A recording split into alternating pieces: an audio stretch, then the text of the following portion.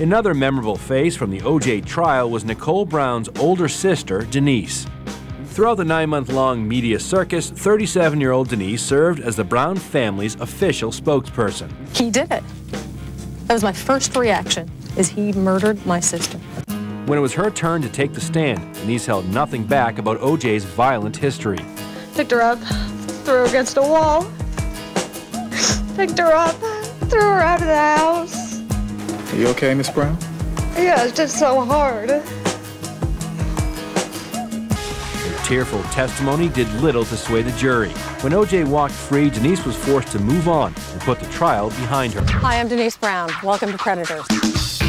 She's back in front of the camera with her own cop-style TV pilot about stalking in America. Predators is the show that I'm going to be hosting to let people know, to educate people that stalking is a crime. Each year, over 1.5 million people are stalked. And it doesn't just happen to the rich and famous. I hope it's going to be picked up and it's going to be run forever and ever. The stories are true, the victims are real. What you learn could save your life.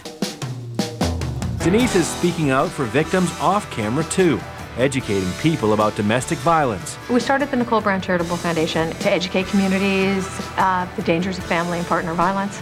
Well, I was the first one to come out and say, no, my sister's not a battered woman. And then we found her notes in her diary.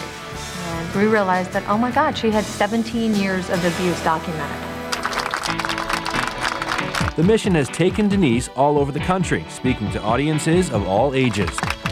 Now knowing about this cycle of violence, I feel like I have to get out there and I have to educate people about it because it's something that I didn't know anything about. I'm here to tell you how important it is to educate everyone about the cycle of domestic violence. It's a beautiful day. I've got to continue, I've got to keep talking, I've got to stay out there, and that's why the foundation still exists. While her life has changed forever, Denise has managed to move on. There's so many positive things happening and so many great things happening. My life now is totally separate from that whole fiasco that went on. I don't even want to go there anymore. As for the future, Denise reveals her new plan for the first time ever. I'm thinking about running for U.S. Senate.